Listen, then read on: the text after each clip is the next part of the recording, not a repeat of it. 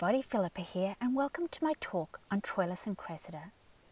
By the time Shakespeare came to write this play in 1601 to 2, he'd come off an enormously successful decade of playwriting, where he was the leader of the preeminent theatre company in England, lauded by the Queen and to all of the commoners alike.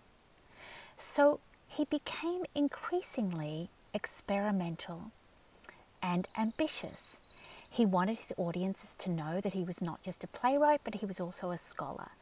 And so he based the play on one of the most famous historical wars, the Trojan War. He also became very ambitious and experimental in his style of writing.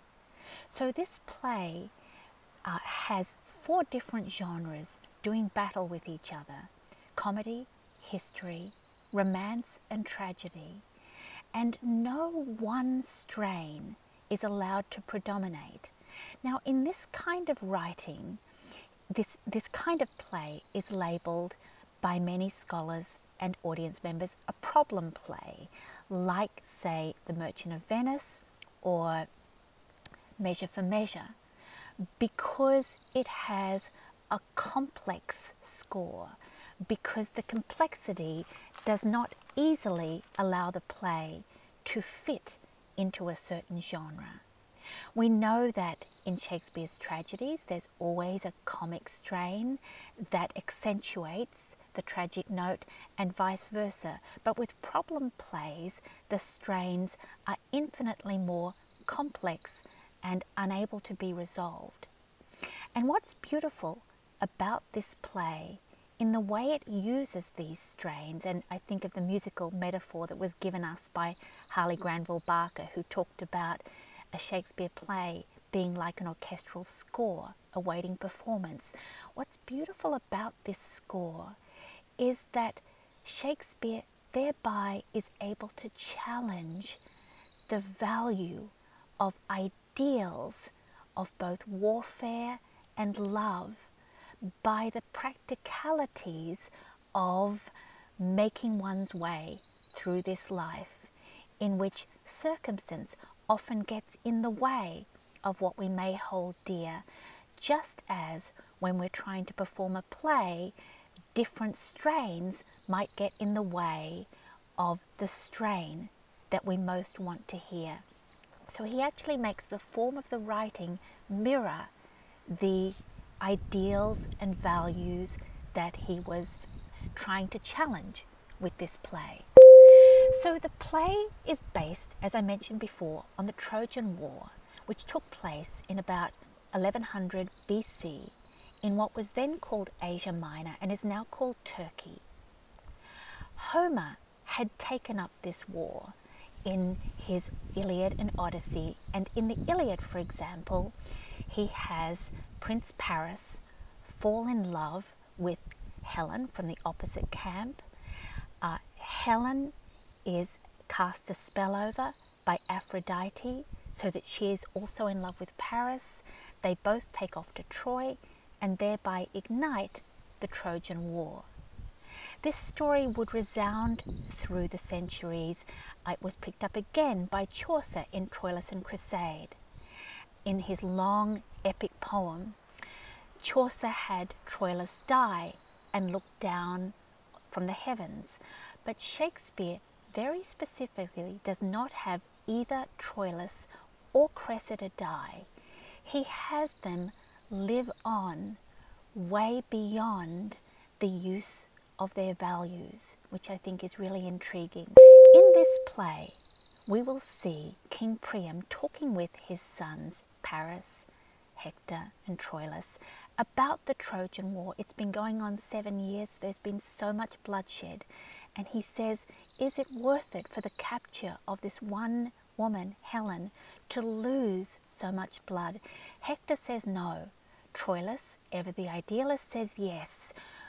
Value is most important. Valor is most important. Our ideals are most important.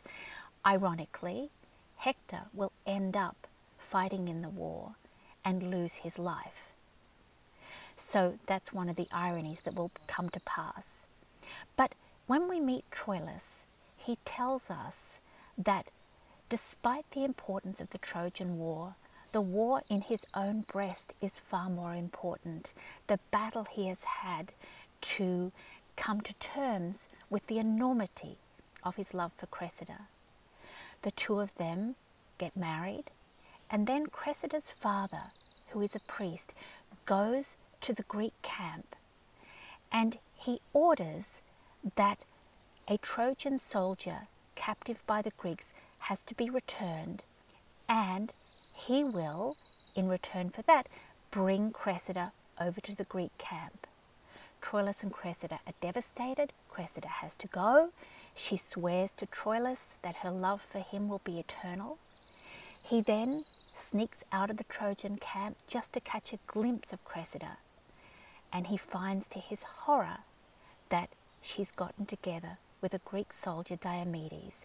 He comes back to the Trojan camp, dives into the war. He's lost his ideals, and as I mentioned, he survives where his brother does not.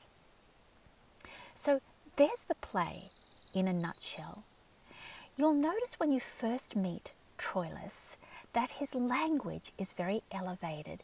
It's astonishingly similar to the language of the early Romeo in Romeo and Juliet, so much so that Hemming and Condell, the compositors who put Shakespeare's works together after his death, actually slotted this play in after Romeo and Juliet, thinking that they were so similar in tone that they had to be written back to back. This play is actually written almost a decade after Romeo and Juliet, but Shakespeare continues to be fascinated by the notion of how ideals play out with the exigencies of human life, how we manage those ideals while dealing with the ephemeral nature of being human and having circumstance get in the way of ideals. So Troilus's early language is hugely lofty, and it's quite a relief when in Act 3 he actually meets with Cressida. Suddenly, thank God, goes from poetry to prose, and he says simply, "You have bereft me of all words, lady," and it's so beautiful and simple.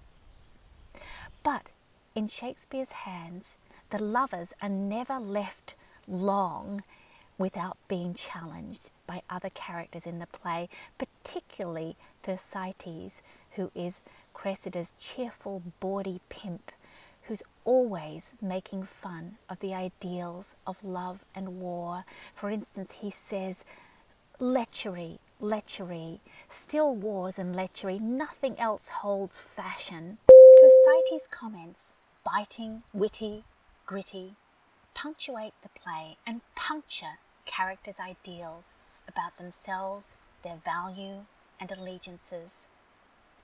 There's another character I want to briefly mention, Ulysses, the commander of the Greeks. Ulysses has two famous passages, one of them about degree, where he says, "Take but degree away and look what discord follows." Here's that musical motif again, the idea of the instruments in an orchestra not knowing how to play in tune without a commander. And we can imagine the English people as they nervously awaited Queen Elizabeth I's imminent death, knowing she would die without an heir, and not knowing what would happen to their country and way of living and being. Ulysses has another passage where he says that a strange fellow has written him and said that a man, no matter what he has and what he believes he represents, if that essence is not reflected back to him, then it's as if he never had it. So in other words, worth is not intrinsic. It is only socially ascribed. And in the marketplace of valuation, anything is fair game. So this idea of worth being extrinsic and not being internal is so fascinating when we place this play together with, say, Hamlet, who keeps arguing for his internal core. And we see in this play a much more disingenuous view of human nature and the value that we human beings have to ourselves and to each other. I think this play speaks deeply to the cynicism of our current moment. Its bitter, ironic and satiric tone, its cynical depictions of love, sexuality, war, allegiance, its abundance of animal imagery, its questioning of the very premise of status and grounds for action are also relevant today in a world of alternative facts that can radically shift the ground for belief and action that we thought we stood on. We humans, Shakespeare suggests, only make and adhere to forms of degree.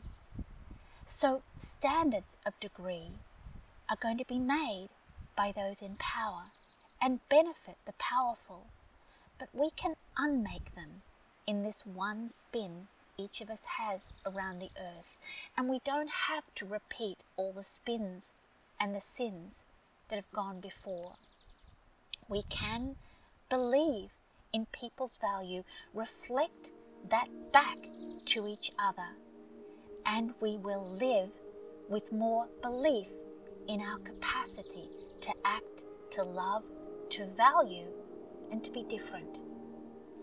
Thank you, everybody, and see you next week.